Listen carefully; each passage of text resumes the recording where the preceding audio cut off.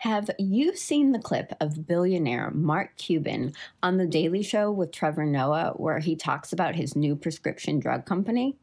I'll put a link to it in the description box below this video. Cuban is so passionate about the project's mission that he doesn't care if he loses money. He can't be bought out by another company that will cut corners in order to make a bigger profit. There's no financial compensation that could make him compromise his values when it comes to providing much more affordable prescription drugs. Well, I'm not a billionaire, but I can't be bought either. And there's a version of this that all professional writers can adopt. What's the writer version of I can't be bought? It is, I don't waste time on clients who aren't a match for my services. Once you've developed writing skills that get results for your clients, you can't be bought, meaning that you won't waste time working with unreasonable people who don't value what you do, whether that's through how they treat you or how much or how little they pay you, or both. Before we get to the end of this episode, can you do me a favor? If you like this topic, please give it a thumbs up and subscribe to the channel. If you want even more free content from me, here's a quick message about how you can get it. Hey there, I'm Stefanie Flaxman. I've been a writer and editor for 20 years, and I have more than 200 videos on YouTube that help you live and work like a writer.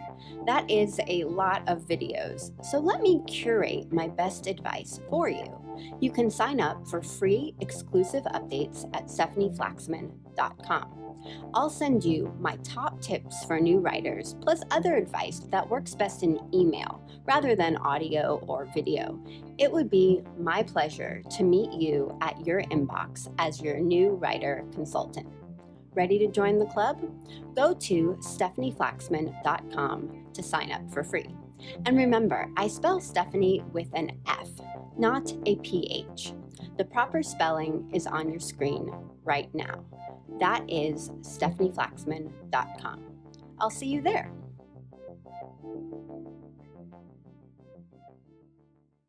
If your writing work is frustrating, you don't have to keep doing the same thing. You can choose to spend time appeasing disrespectful clients, or you can choose to spend time finding better clients. This is up to you. Marketing your writing services might include gaining a new subject matter expertise, improving your writing portfolio, or prospecting clients you'd love to work with. You can also work on recognizing when clients aren't going to be a good match for you before you start working with them. Simply observe their communication skills when discussing a potential project. Are they gracious or entitled, specific or vague, goal-oriented or overly complicated? Most importantly, have self-respect. When you learn to recognize and honor the qualities you do want in a client, you have the power to not be bought. So what do you think? Let me know in the comments below the video, and then go save the internet.